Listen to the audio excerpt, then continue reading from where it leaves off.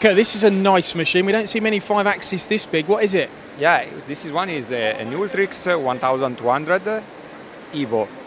A new machine? It's a new machine that we just presented last year at the BIMO exhibition, and now we present here moving. So last year was just a static version. We were just collecting impression from potential customers. And now here we are presenting a simulation in order to demonstrate the capability of the machine. So this is a 5-axis machine. So we got the rotary axis here, the table here. Yes. But your head here, you got a head changer on here or something? Yeah. What's the? Yeah. One of the special design of this machine is that you can have an angular head or any other special accessories that you like. That is just stored in the back of the machine. We have 2 positions there, and the machine can automatically collect this because there is an hydraulic clamping system. So really this we can call an angular head if you like, but we can call just a 90-degree reversal of the full power of the machine. So having a head changer though, does that not make the machine or the head and the spindle less rigid? No, in this way, because we know that this has been designed for the aerospace market, where typically the components of the aerospace market are a piece like this or a piece like that, where you have the needs to go inside to do turning and also milling. And to do milling inside, with such small components, you can't go there with a ram and with a very small head because you will lose rigidity.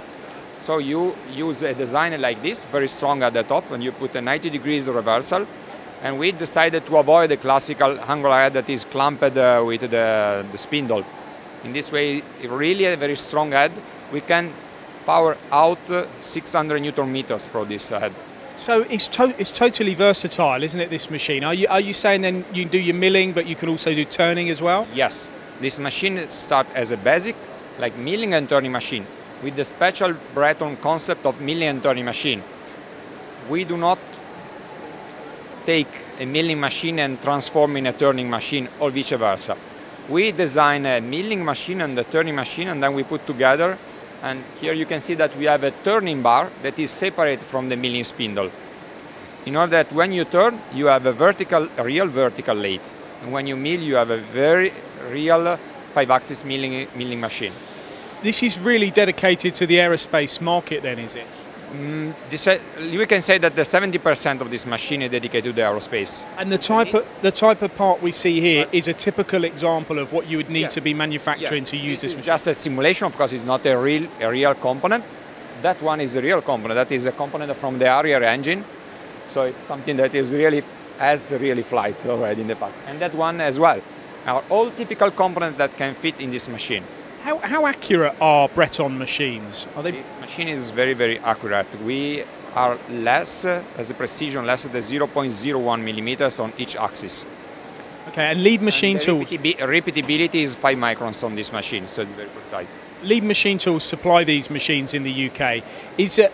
There is a big market for aerospace in the UK, but there is obviously around Europe as well then, is it? Yeah, and also United States, it's in the UK, United States. It's one of the main markets running faster than all the others. And this roof goes concertinas as well for loading a part of that size? Yes, of course. And one of on this machine, we put particular attention to the ergonomics of the operator. So you can see that everything is in front of the machine. You have the tool change loading system that is there, so the operator can stay there loading, and he can move the control in order to keep always under control the working, because we know that the aerospace pieces are very expensive. You need to avoid damages in any way. And you do not want to have the operator stop the machine and go back, you don't know where it is. So I'm assuming you'll have all the necessary probing for the measurement of the part as well? We can have the probing for the tool, here mechanical and laser probing. We have electronic probing for the part. We can automatically correct and compensate, and we can also implement the last ratio sprint, that is a continuous probing system.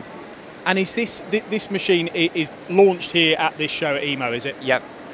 And is it ever going to be a bigger version than this as well? This is the biggest one of this configuration. You do a smaller one too?